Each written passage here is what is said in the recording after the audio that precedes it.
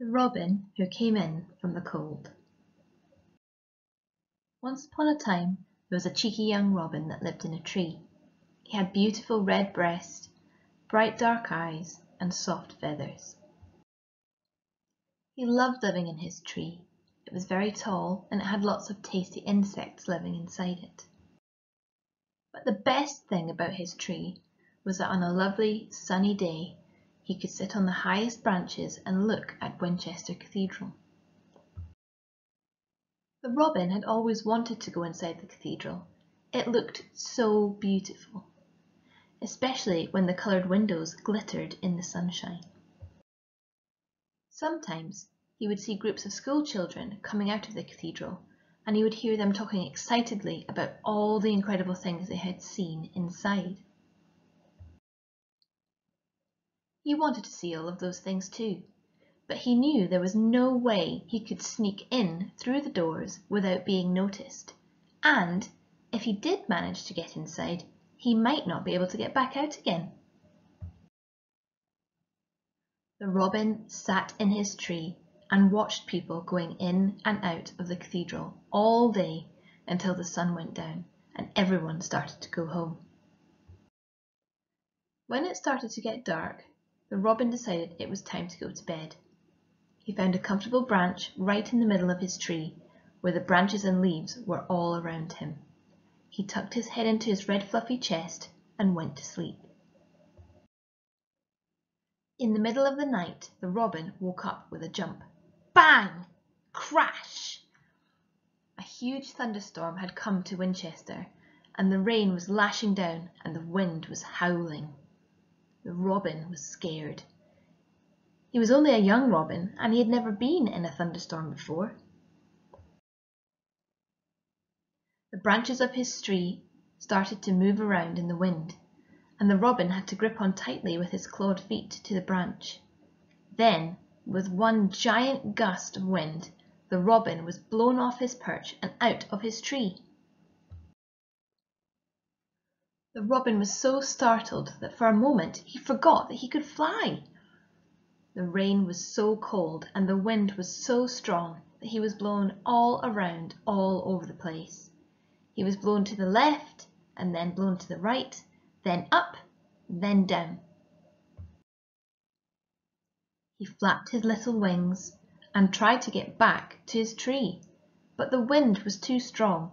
He was blown from his tree towards the cathedral. Now remember, our robin is only a little bird, and the cathedral is very big. He was scared when he thought that the wind would blow him against the stone walls of the cathedral. The wind got stronger and blew him closer and closer, until he could see the pictures in the cathedral's stained glass windows.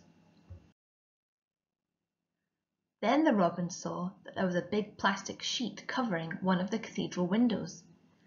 I bet it is at least a bit drier behind that sheet, he thought. With all his remaining strength, he pushed his wings as much as he could and flapped and flapped and flapped against the wind until he reached the plastic sheet and he ducked in behind it. The robin landed on a wooden plank behind the sheet and shook the rain from his wings. The plastic sheet flapped noisily in the wind, but at least it was dry where he was. I will just wait here for the storm to finish, he thought. Looking around him, he wondered why the plastic sheet was there, and then he realized. The window behind him had a big hole in it. The windows in the cathedral sometimes needed to be taken away and repaired, so that was what was happening.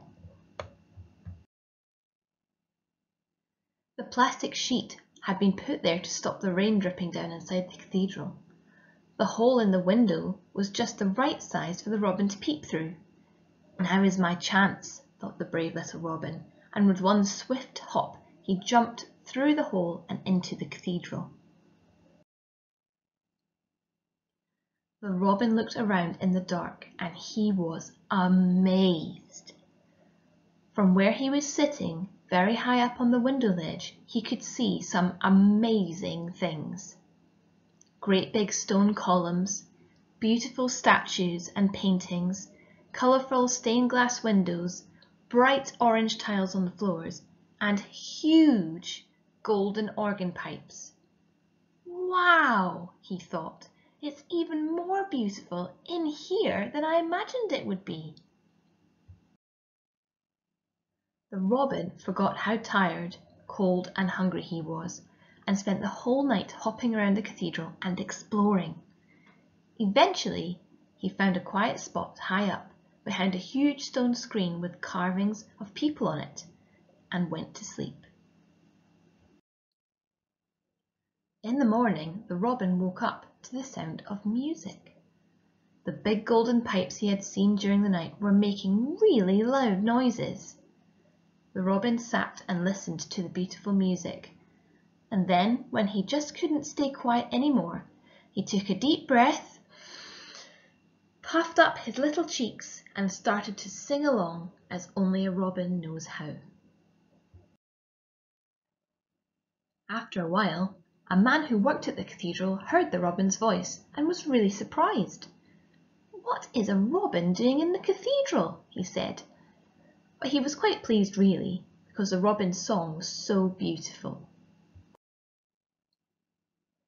The robin lived in the cathedral for a whole year. He was able to get in and out by using the hole in the window so that he could still get tasty bugs to eat.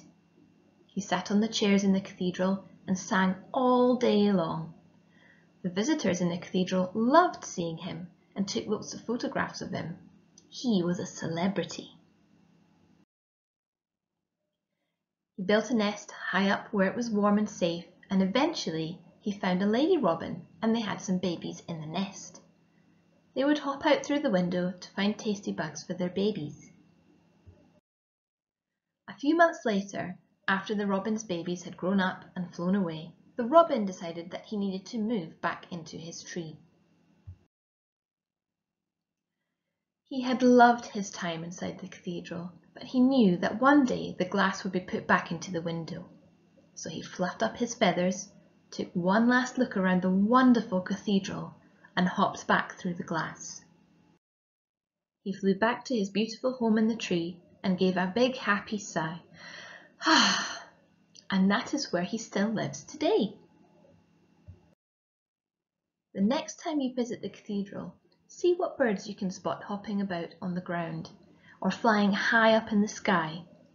If you see a robin, make sure you say hello. Thank you for listening.